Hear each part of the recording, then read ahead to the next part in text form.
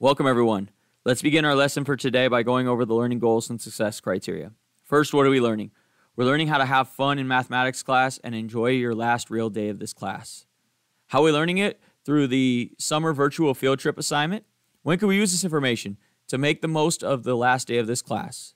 How do you know you learned it? By getting a score of 4 on the summer virtual field trip assignment.